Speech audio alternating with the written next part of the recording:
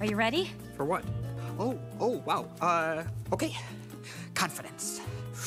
Crazy love hawk. All right.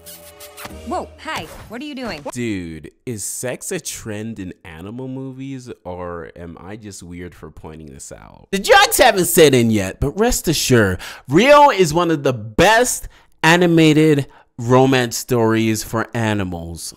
That was a mouthful. It takes two unlikely characters I thought would never have romantic chemistry and actually creates a spark, which I think is extremely believable. Sure, these blue macaws are some of the last of their kind, so like you can say, oh, they were just gonna mate or like be together anyway, but that's definitely not the case. Like the way they tell this story, it's extremely impactful, their romance. And I can safely say this is one of the first animated first kisses I genuinely believe, I wholeheartedly believe they were in love when they kissed. Like, dude, it's amazing, this story. Now, if you guys know who I am, I'm a person who's very much a fan of 2D animation, and 3D animation doesn't really sit too well with me. But at the same time, I think this is some of the best 3D animation has been in sort of like this sort of plain, not stylized style. Not stylized. An example that comes to mind is like Claws. It's a 3D animated movie and it's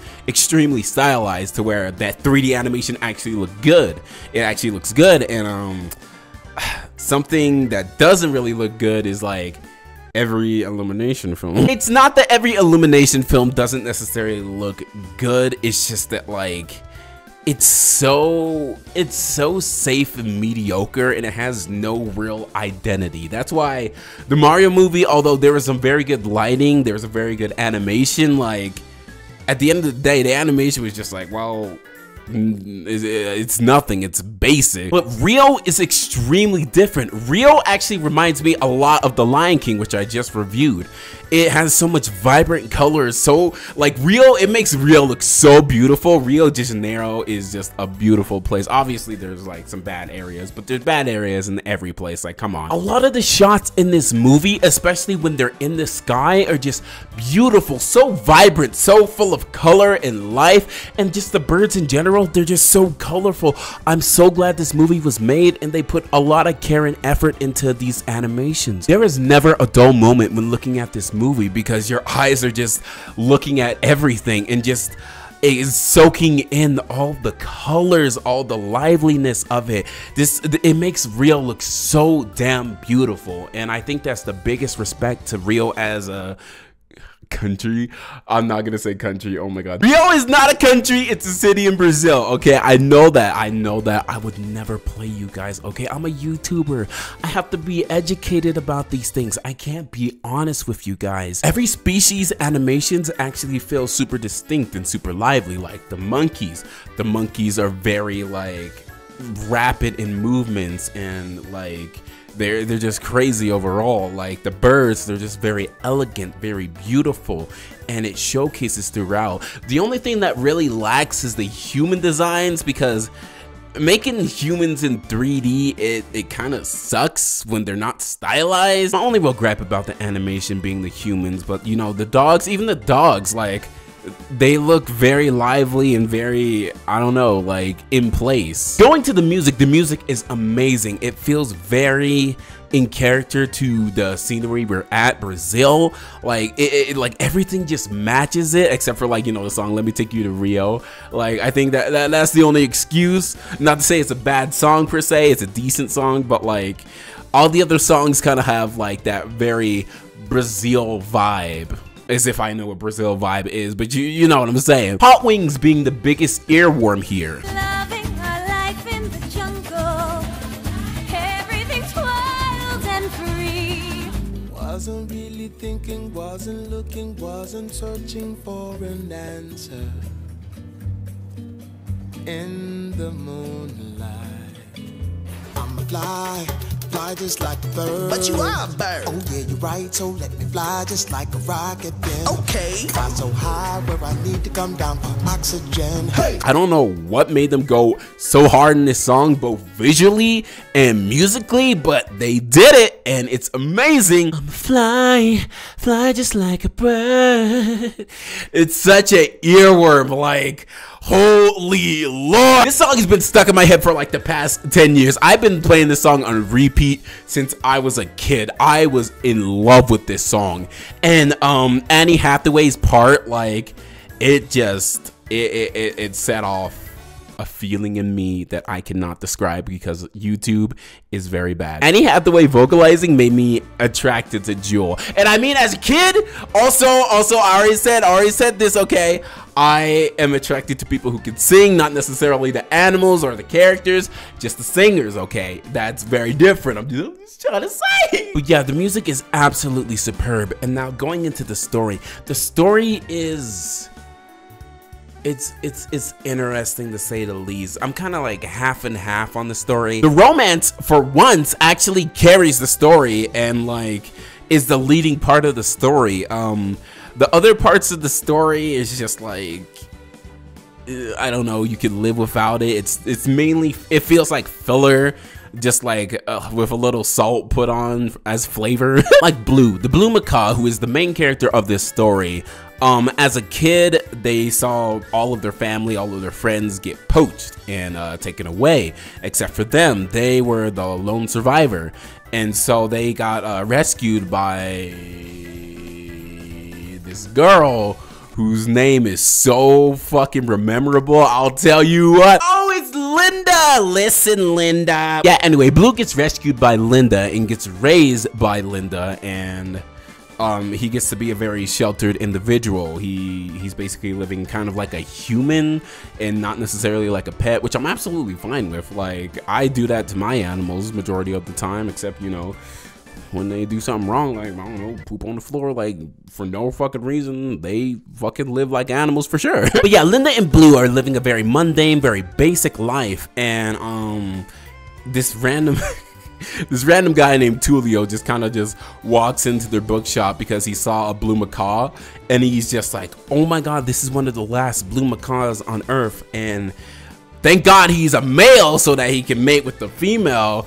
I guess Godspeed, that's luckily happening. Yeah, you should bring in your blue macaw to our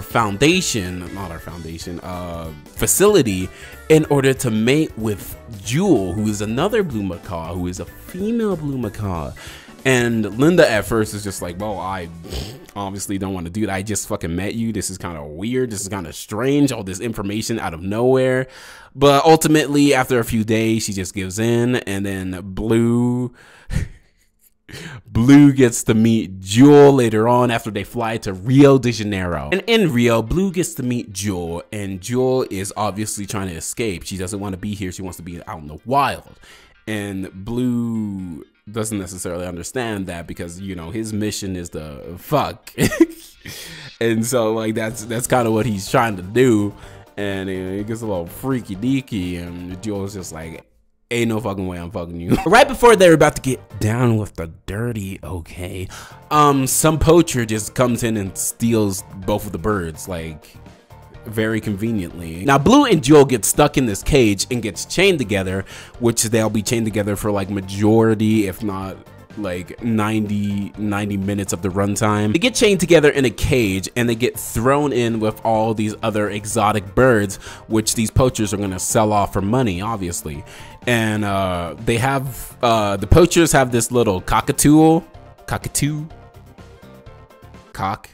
Yeah, they have this cockatoo, which serves as the antagonist, as the person who's basically going to be hunting Blue and Jewel down after they escape from their prison. And in my personal opinion, Nigel the cockatoo is very charismatic, very funny, and I don't know, I like them as a villain. I think they're kind of like a chill villain. I don't think they're like a villain per se. They're antagonists because they don't necessarily do anything too evil. It's just that like it's implied. So They're not the best villain, but they're a fun character overall. But yeah, anyway, when Blue and Jewel escape the poachers, they are basically still chained together, and they have to learn how to cooperate together in order to, you know, get this thing off, or at least get to places, get to where they want to go. And throughout the movie, there's a lot of trials and tribulations they have to go through being chained together, which creates a bond within both of them, and I think it's great. They actually start communicating, and they actually start understanding each other as time goes on with the chain, and I think it's honestly very beautiful, very believable.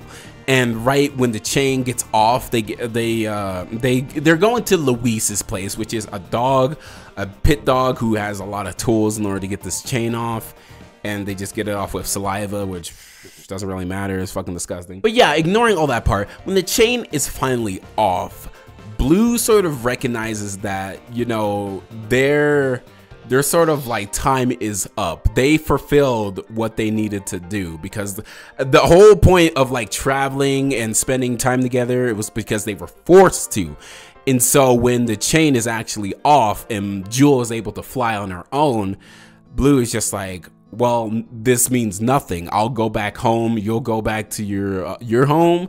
And, you know, this will mean nothing at the end of the day. And he kind of wears it in a very like stuck up attitude, because, you know, he's a man who can't apparently talk about his feelings to a girl he spent like a couple days with, and she probably doesn't even care. Like, there's no losing if you tell this girl how you feel, or at least the feelings you've gathered throughout your travels. There's no losing. If she says no, then you were gonna leave anyway. Regardless, that causes a conflict, and Joel flies off, and Blue just walks his mosey way back home, or at least tries to anyway. Joel gets caught by Nigel, who has been tracking them down the whole time, and it takes them back to the poachers, which they will be flying, or like setting off to fly, I don't know where, just fly off the island, fly off Rio. He was tracking Jewel, and so he finally got Jewel. He takes them to the poachers, and he's trying to bait Blue in order to like,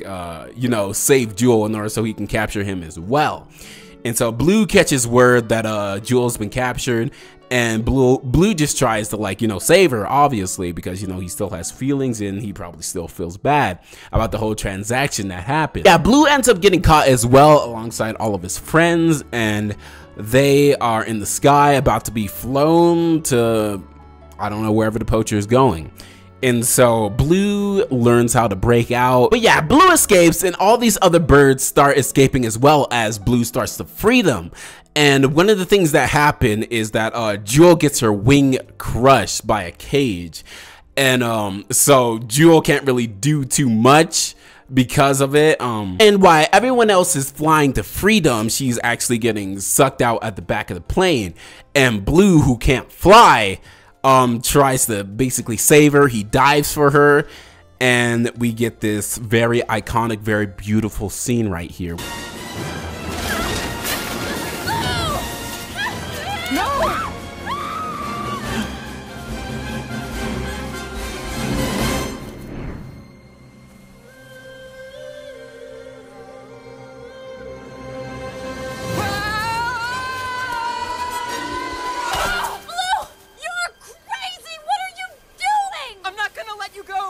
We're chained to each other birds, remember?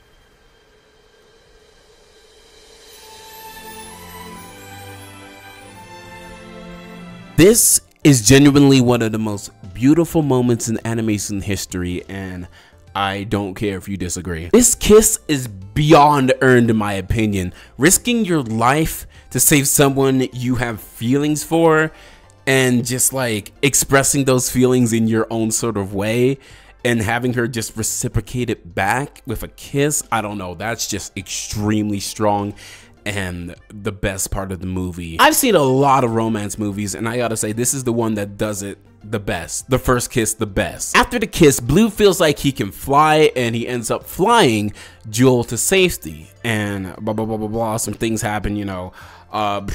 they live their life in the jungle, well, somewhat the jungle, so like alongside Linda and Tulio, and also just the jungle. It's like under a watchful eye, and then the movie ends. It's like a very good movie. Okay, maybe not very good, but yeah, this movie actually means a lot to me, and I gotta say, like, I don't know, like, I was very involved and very touched throughout watching this movie over again. Is it as strong as I once thought? No, but the romance is just, it was super refreshing and super beautiful to see. I don't know, an actual romance story actually feel impactful and like earned overall. The rest of the story was kind of lacking when they weren't together or just like trying to bond together.